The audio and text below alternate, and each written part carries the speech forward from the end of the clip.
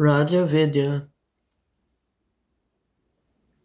A fish can never be happy if it is out of its water element, no matter what arrangements are made for it to enjoy.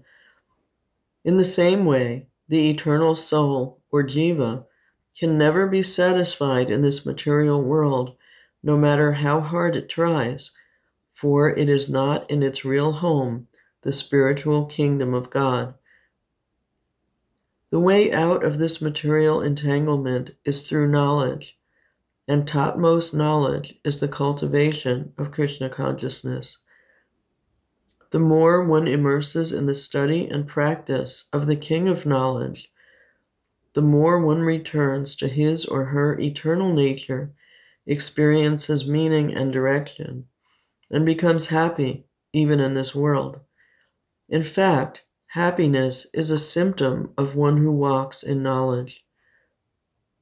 This easy-to-read book by His Divine Grace, A.C. Bhaktivedanta Swami Prabhupada, stresses and expounds upon these points, explains how real knowledge is passed down purely through a qualified lineage of teachers, and offers many practical illustrations and references that serve to bring us closer to reuniting with the Supreme Personality of Godhead.